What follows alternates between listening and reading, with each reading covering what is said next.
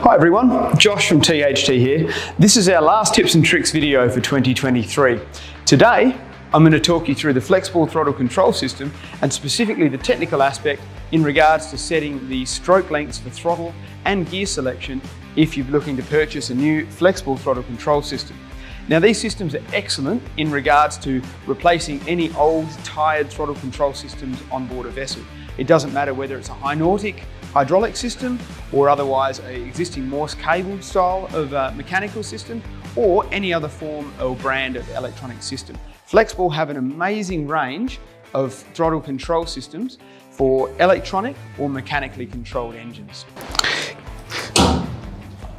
So we have three main components.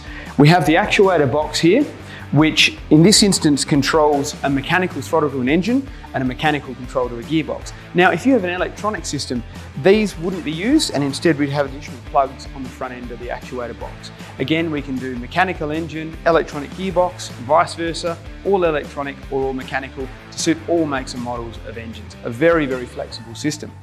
We also have our throttle head here. This is the 4500 series, and you can see that this is set up for a twin engine installation in a vessel. We can of course also do a single just with the one lever.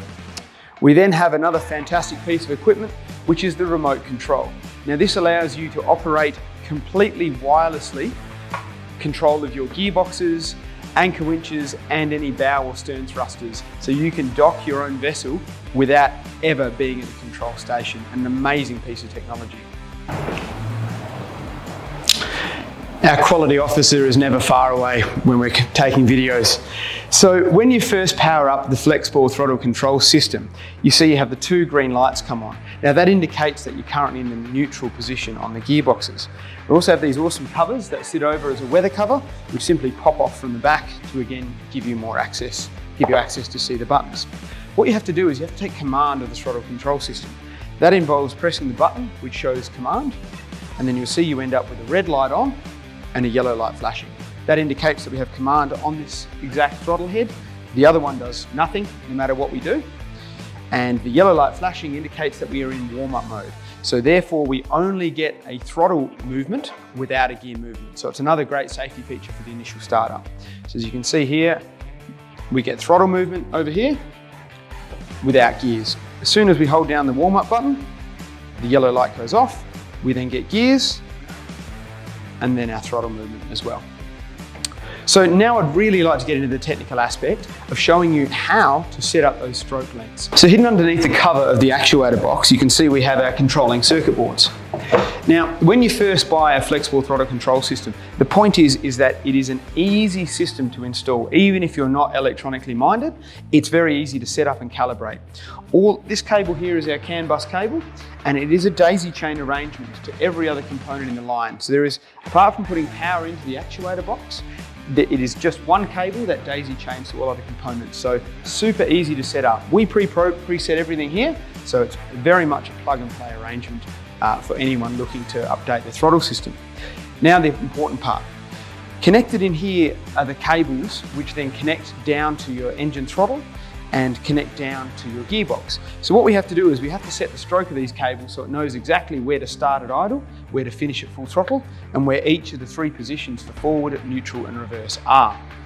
It's actually really easy to set the stroke on these and it remembers it forever. So this is what you do. To conduct the initial stroke setup for throttle and gears, you have to disconnect the power plug on the front so the system powers down. You then hold down the up and the down buttons and reapply the power plug. Now you can see that brings up UL. This U represents the throttle function, L represents low, or in this case idle. What we then do is we press the enter button, so UL flashes. We then use the up and the down button and we hold that down to physically move the lever until we get it in exactly the right position on the rack or the lever on the side of the fuel pump for exactly where idle is. Once we're happy with that, we press enter to save it, and that is now saved forever. The next thing we do is we press the up button to bring us to UH. UH represents throttle high, or in this instance, throttle maximum. So again, we press enter, and then we again use the buttons to hold them down to slowly adjust up wherever full throttle is. We then press enter to save it. Then we press up again and we go to O. O represents the gearbox function, L represents low, or in this case reverse. So we press enter to adjust that. We then again use our up and our down buttons. In this case, we're going to send reverse as a push function until we're happy with the exact position. And then we press enter to save that. Again, up to the next one, OF. This represents gearbox neutral. So we again press enter, make it flash, adjust our up and our down, use our up and our down to adjust wherever the lever sits. Once you are very happy to the millimeter, press enter to save. And then we press up again, the last one, to go to OH, which is gearbox forwards. So we press enter again, and we move using the two buttons until we get the gearbox to the right position, exactly falling into the forward detent, and enter to save. That is all 5 parameters set. How to save this forever is you pull out the power plug in the base of the actuator box, count to 3, refit the power plug, and the system automatically goes back to the neutral and idle position.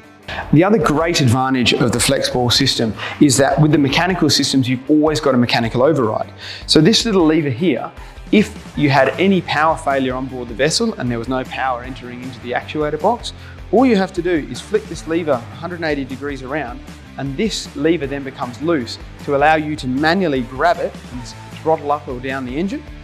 And to reset it, you flick the lever around and it locks back into position, and same with the gears. 180 degree flick, you've then got your positions for forward, neutral, reverse, and to reset it back into lock for electronic control, flick the lever around and give it a shake till it drops back in.